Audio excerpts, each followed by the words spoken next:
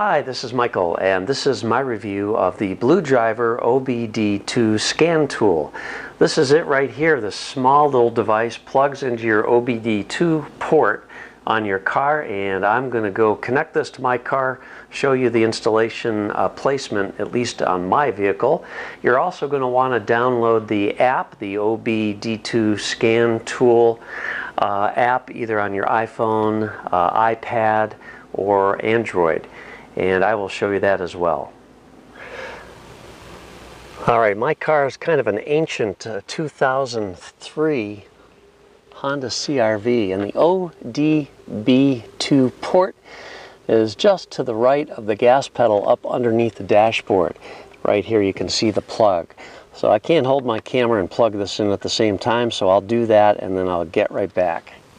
So there it is, that's installed, and you can see there's a glowing light which lets me know that it has been installed correctly. And now I need to go to the app and pair it. So once you have it installed, the first thing you need to do is go to your settings and then to Bluetooth, and you have to look for the BlueDriver device. So click on that and that will pair it. Now once it's paired, then you can launch the app, and we'll take a look at that in just a second. Alright, here's the app, and this is the home screen for the app. You've got read codes, clear codes, repair reports, freeze frame, smog check, mode 6, mil status, vehicle information, and flashlight. I've used the app on my smartphone, my iPhone 5S, and also my iPad. Obviously, the iPad has a much larger screen and the app looks a lot better on the iPad, but the iPhone is very usable as well. I just love the app, and actually this whole BlueDriver thing is really great. You get a lot of information here.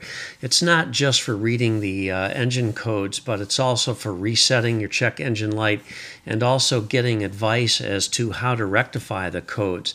I'm just going through a few of the screens here just so you can see what it looks like, but you can actually have this going while you're driving to show you the RPM of your car, and there's a lot of information here, a lot of sensors in your car that you can observe while you're actually driving.